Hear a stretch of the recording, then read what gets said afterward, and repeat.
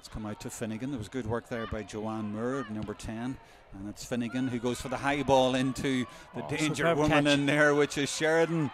And they're wrestling for the ball. The defender, I have to say, has done well. But Sheridan has got free and lashes it into the net for yet another goal. That's fantastic full forward play.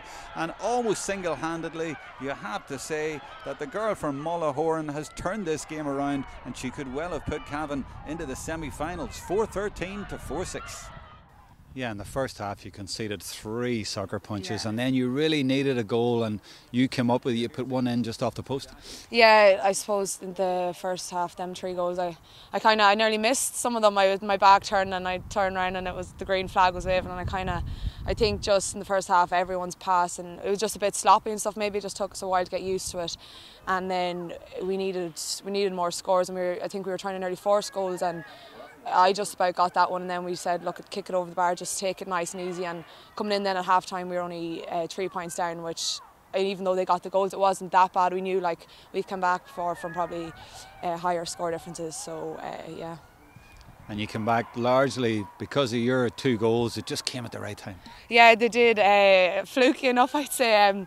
Aishling Sheridan now, she was phenomenal. There was one there, like she was picking the passes, you know, she's brilliant for that, and taking her scores, and she got a magnificent goal there. She placed it perfectly, hit the top post and came down, but yeah, just they're passing in, I suppose, the backs, and they overturned I don't know how many balls and just sent them down the field, and so that was my job, was to try to get them over the bar in the net.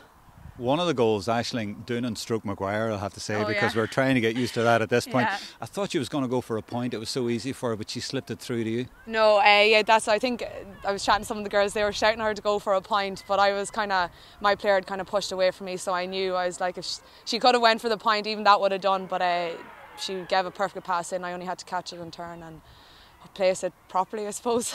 So just the 3 goals for you today, and I have to say our co-commentator today, Ger O'Connor, he was given player of the match to Aishling Sheridan. Are you okay with that, even though you scored 3? No, I don't mind at all. Look, at my job, I'm number 14. I suppose I'm there to score. Like, even the backs, like, I don't want to name anyone because I leave someone out, but they did phenomenal, and like Aishling Maguire, like, she was phenomenal. I think everyone really performed today, and it was a really good team effort, and I think that's the main point from it. We all worked so well as a team. Like, after half time we knew what we needed to do, and you know, we stopped them from, like, we let in 3 goals in the first half and we changed it up completely in the second half, and it was a really good team performance.